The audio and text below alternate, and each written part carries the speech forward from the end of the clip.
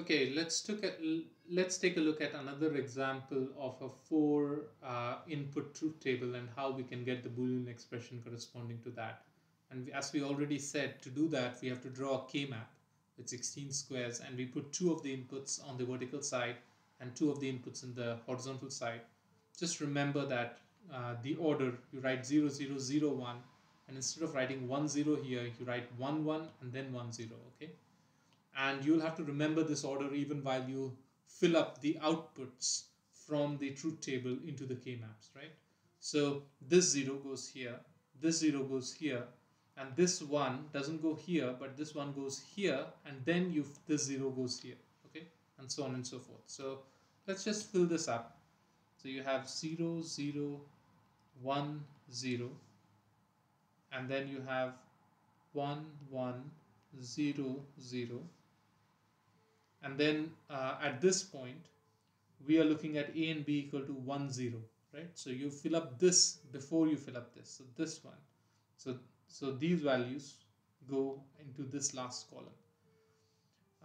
So you have 1 going here, 1 going here, and then this one, this 0 goes at this point, right? Because a and b are 1 0 and c and d are also 1 0 here, so this goes at this point. So let's just write that. So you have 1 1 0 0, and lastly you have 0 1 0 0. Okay. Now what we want to do is we want to write a equation. We want to form groups of the ones that are already there. So let's see what kind of groups that can be formed. We can form groups of either 2, 4, 8 or 16, or if you can't form groups, then a 1 can just remain on its own also, right? So this is one of the groups that we can form, this is one of the groups that we can form, and this one you cannot form any group with. Now what about this one? Now you can't, we can have this one grouped along with this one, or you can have it along with this one, and it doesn't matter which one you choose, right? So let's say I choose this group, okay? But don't do it both, right? You don't want this one to be grouped with this one and this one as well, because then you would just get an extra term for nothing, right? Because all the ones in the K map are already covered by groups. So we can just leave it here. And so let's write the terms for uh, each of the groups that we have plotted on the uh, K map. So F will be equal to what?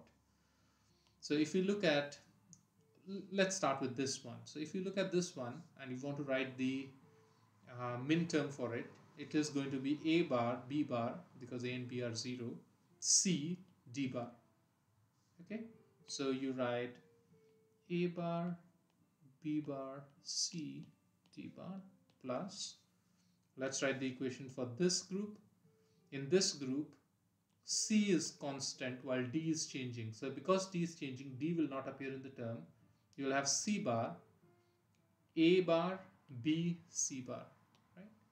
So you have a bar, b, c bar, okay, plus let's write the equation for this group. In this case again, d will disappear, you'll have c bar here and a b bar on this side. So you have a b bar c bar, okay. And the last term that we'll have is this group of ones here. So in this case, the term for b will disappear. You'll have a because a is 1, c bar because c is 0, and d because d is 1. So you write a c bar d. And this gives you the minimized Boolean expression corresponding to these truth table.